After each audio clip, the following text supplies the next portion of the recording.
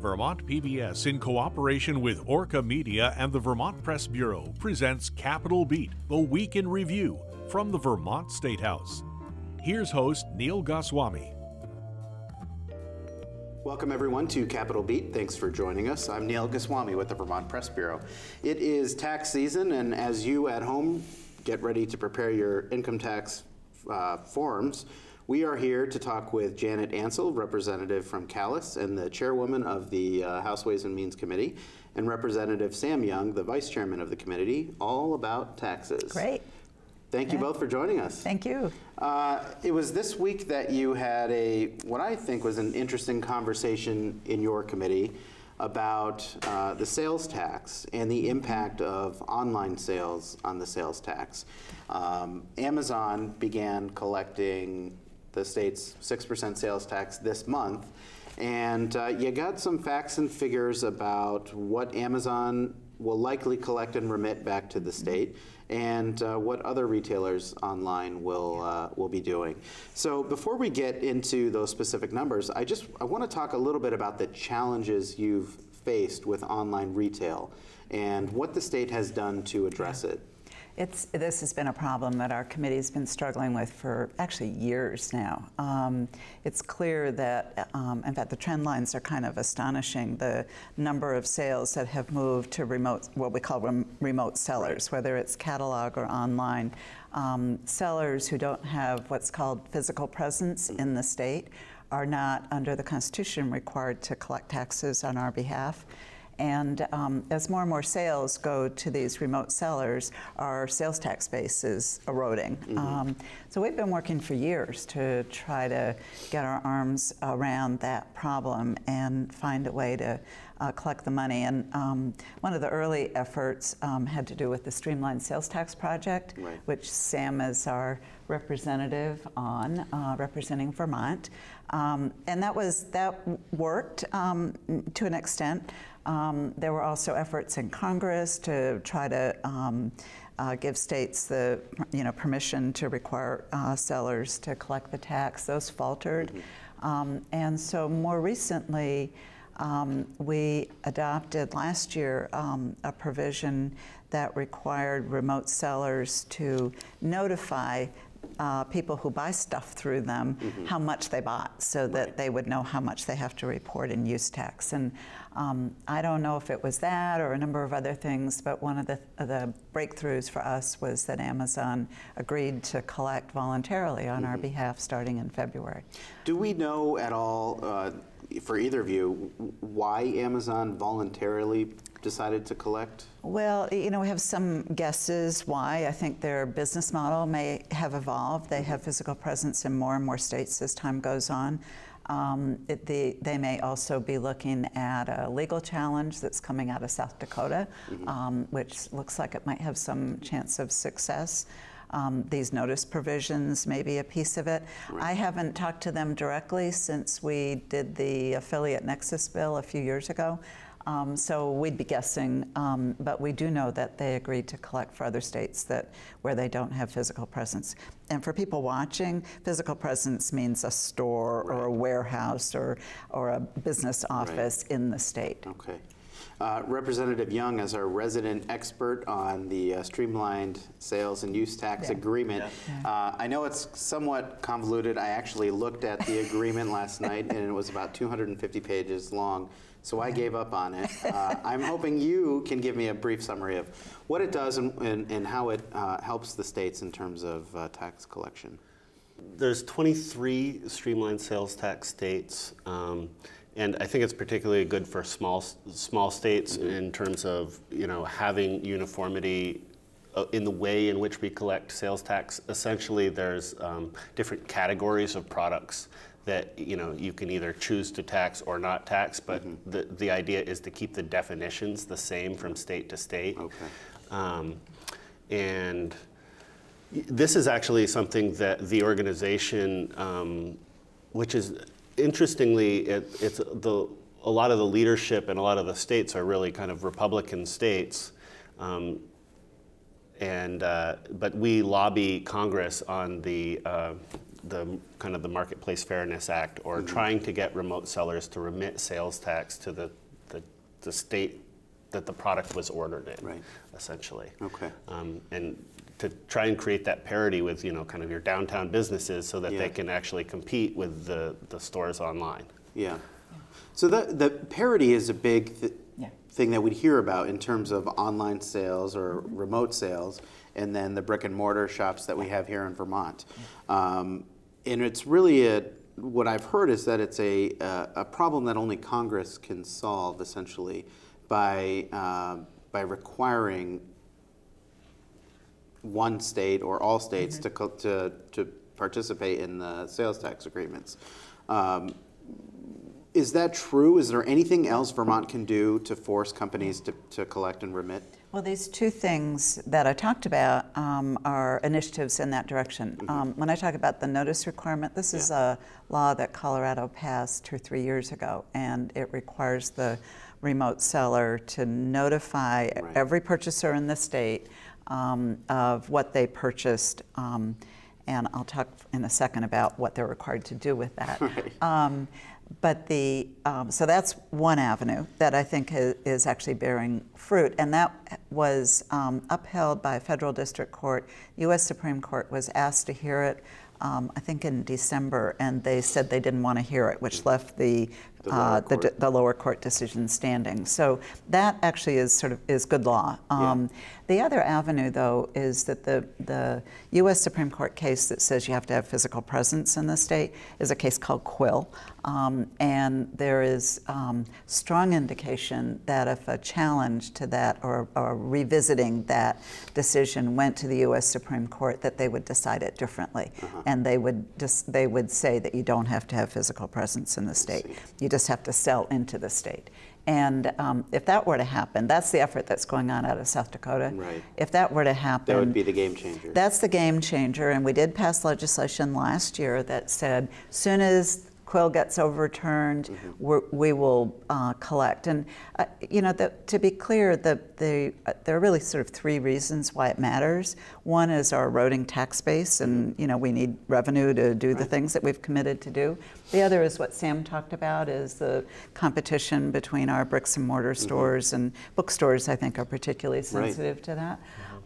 But the third is sort of a tax fairness thing, that some people are paying the use tax, which I'll talk about if I think it makes sense to explain it, and a lot of people are not. And so you really don't have equity among taxpayers in terms of paying what they owe. And you really want to have a tax system that has fairness built into it. Right. So the use tax, really quickly, when you buy something out of state, whether you buy it online or catalog, or you drive to New Hampshire to buy it, and it would be taxable in Vermont if you bought it in Vermont.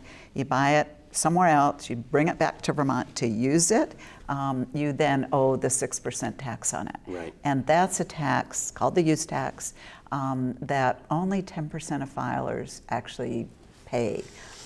Maybe 90% or so should.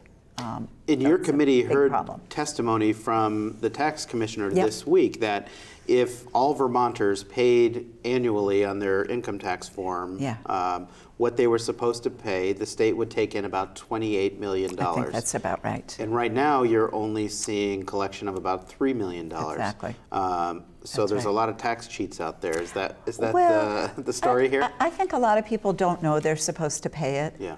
It's actually, when you say to somebody, you know, do you pay your use tax? That's probably not the kind of conversation most of us have, but I do occasionally. Most people have. It's because you guys are kind of tax geeks. Yeah. Most people have no idea what you're talking about, so they're not deliberately not paying it. People will say, you know, well, I bought it in New Hampshire, so I don't have to pay the tax. Right. People say that to me, and I'm thinking, actually, you really do. Yeah. So they're just not aware of it. I think a lot of people are not aware of it, and so I don't know that I would say that they're tax cheats. I think that's too strong a word, but they could be better volunteer payers than they are. Okay. Other testimony that you heard was from the Joint Fiscal Office, and they estimated through public records, basically, information that is publicly available, that Amazon may be collecting and remitting as much as $8 million a year, which is a lot of money, but maybe not as much as some people may have thought would be coming into the state. When you heard those figures, did that sound right to you? Did it sound like we should be getting more? Well, I mean, I thought maybe it was a little lower than I might have expected, but need to remember that we don't have a tax on clothing. Right. We don't have a tax on non-prescription drugs. Well, under $100, right? No, any clothing all clothing is exempt. It's actually, in order to join streamlined sales you had to get rid of that? we had to get rid of the threshold. Which is what those definitions do to us. Right. Okay. So well, I like that then. Yeah. So if you buy clothing or non-prescription drugs through Amazon, you don't pay the tax. The other thing is that you don't pay it if the book, if that's what you bought, comes through a third-party seller. So Amazon might connect you with a bookstore in Nebraska somewhere, and they're the ones who send you the book, and they're not collecting the tax on that. So even though they're using the Amazon platform, Amazon won't collect the tax? That's only on their products is what they're actually on what they collecting fulfill. taxes on. What's coming from essentially their warehouses? Right. Yep. Okay. So we still have a problem. Yeah. And that may actually, as you think about it, be part of the catalog sales figure. It's hard to know. So you heard that, that is. 6.3 or 4 million in other online retailers, right? And then 7.4 million in mail order, which was a bit mind-boggling to everyone this week, that there's still that much commerce going on through catalog orders and mail orders. Yeah. Very surprising to me. Yeah.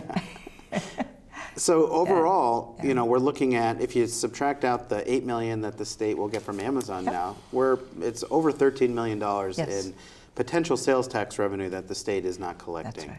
That's right. Anything your committee can do at all to address that at this point? Well, we hope that this notice provision that I keep going back to this, but we passed this law last year, takes effect July 1st.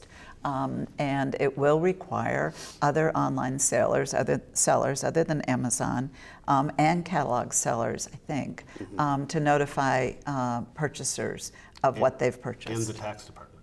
No. No? Okay. No. We took that out. Okay. So it's just the purchaser. Okay. When the consumer gets this notice, will it direct them on how to fill out their tax form at the end of the year? And explain the table and how much they have to pay on it? We're not asking the seller to tell them about our tax law, just how much they purchased, but then it's our job to make sure that they know what they should be doing with that information. Okay. Any other retailers besides Amazon indicating to you or the tax department or anyone in Vermont that they plan to follow Amazon's lead? Not that I'm aware of.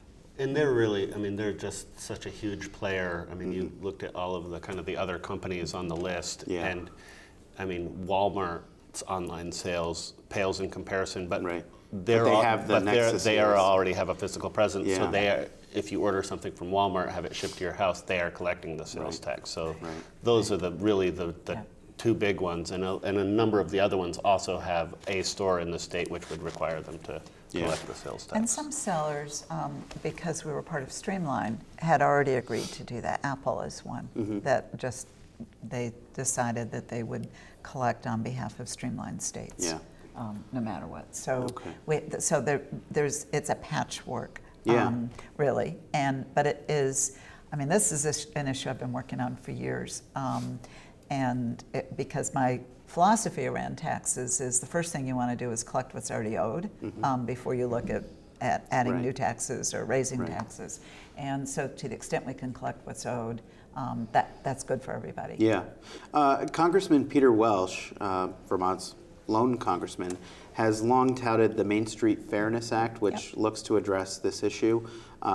Any update on where that might stand at this point? What's interesting, it has faltered. It's been right at the point of passing several years, and it just hasn't made it across the finish line. In some ways, this push to overturn the Quill decision may push Congress to do something, because what the big retailers want is they want uniform rules, and they want the Marketplace Fairness Act actually exempts a lot of so-called small business, which is like 500,000 in sales, which we think is pretty big.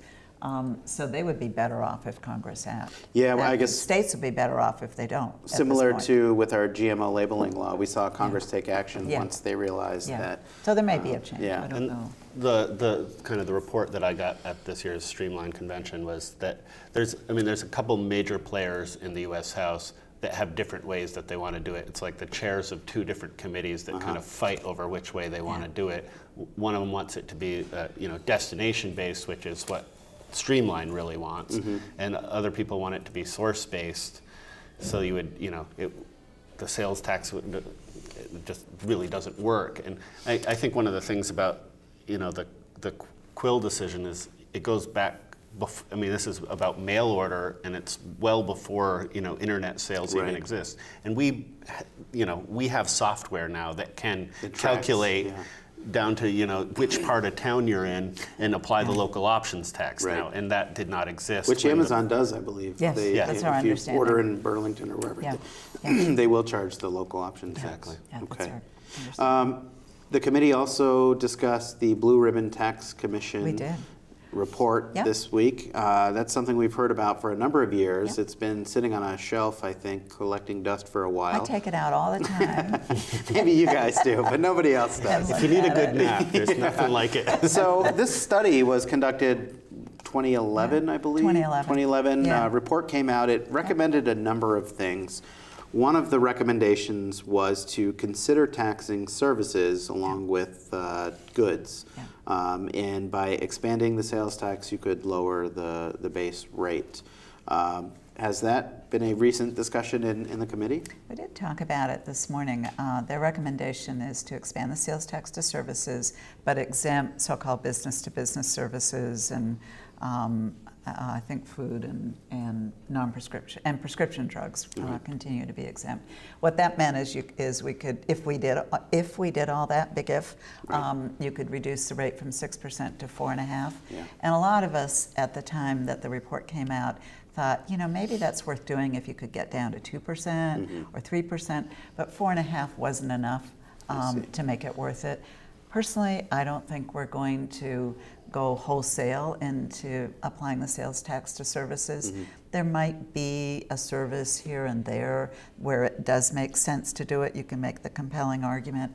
But I just don't see us moving in that direction in the way that the report recommended. I think it's not likely. I think the compliance on it would be just completely hard to enforce. Yeah. It would just, it's hard enough. We're having issues with online sales and other things now. You expand it to services, and the guy who might come and mow your lawn and get paid in cash, and it probably opens up a whole enforcement. There are states that do it. There are states that only have a sales tax, no income tax, for example, and they tax everything. South Dakota is one of them, and I forget if it's Oregon or Washington is another one. So states do it, and I guess they deal with the compliance issues. I just don't see us making that kind of change. Just to shift the discussion a bit here, Governor Phil Scott has put out his budget, and he has says his plan is balanced without raising taxes or fees, and he's called on lawmakers to pass a budget that does not raise any taxes or fees. As the Tax and Fee Writing Committee, I'd like to get your take on whether that is really feasible as you look at the challenges with the budget this year. Well, his budget only balances if you buy into the proposal that he made around the education fund, and even then, I would question whether it balances, because I think those proposals raise property taxes. Well, they balance, but it's not without new revenue. The new revenue is on the property tax side. So. We're in a tough position in the committee, really, because we're sort of reactive. Right. We wait for the appropriations bill. We wait for the governor to make a proposal and for the appropriations committee to do its work, and we know we have a role in getting to the balanced budget at the end of the session, which is where we'll get. But I'm not sure that we know exactly what that's going to look like. But I think it's important to note that this Governor Scott won the election, and he won fairly comfortably, and this was part of his platform. Yeah. And so we're aware, very aware of it in the committee and in the legislature generally. Right.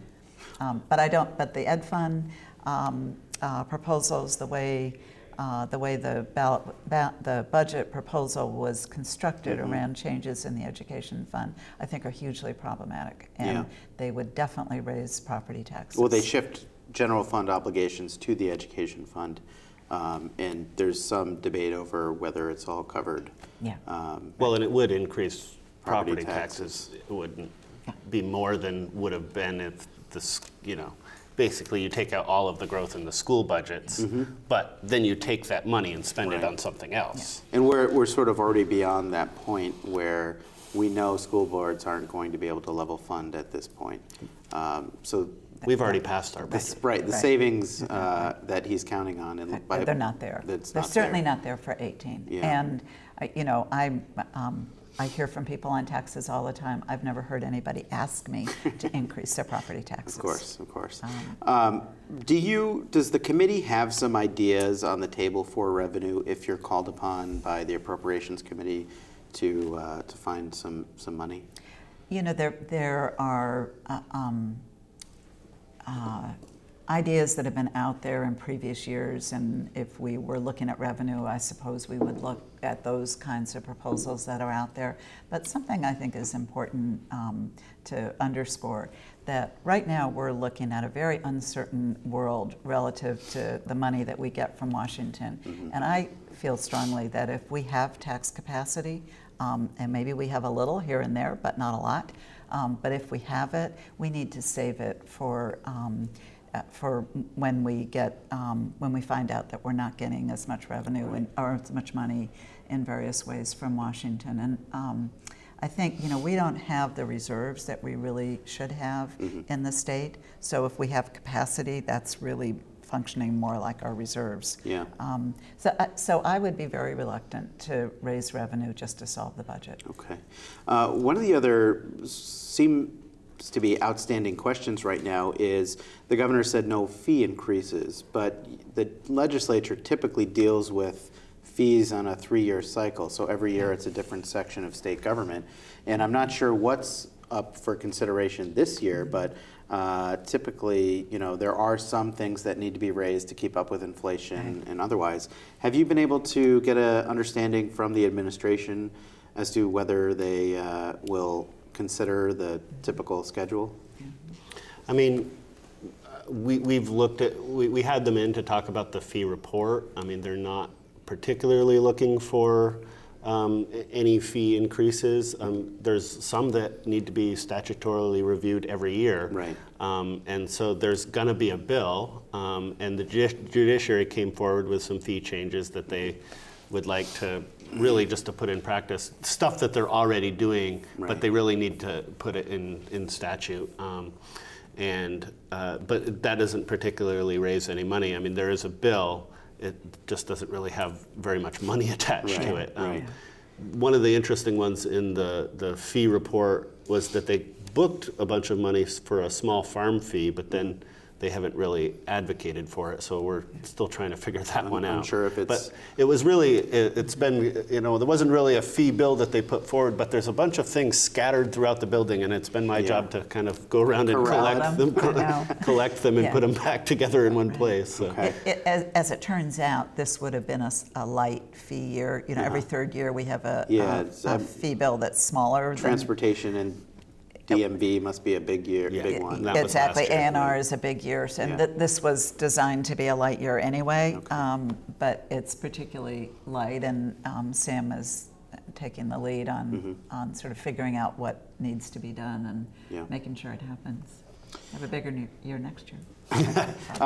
Before we go, I've got a couple minutes left. Representative Young, I'd like to ask you about a marijuana legalization bill that you've prepared for introduction. I understand it's not quite introduced yet, but it harkens back to last year and the regulated market idea that came from the Senate and didn't make it through the House. So can you provide a brief update on what you're seeking?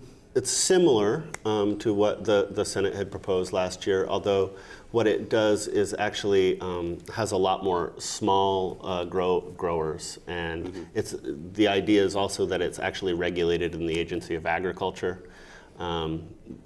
They're the ones who have the facilities to test for pesticides and microbes and stuff like that. You know, as you know, there's another proposal that would just legalize growing a couple plants at home. The Washington, D.C. model. I think the landscape has changed with Massachusetts and Maine legalizing and kind of coming online.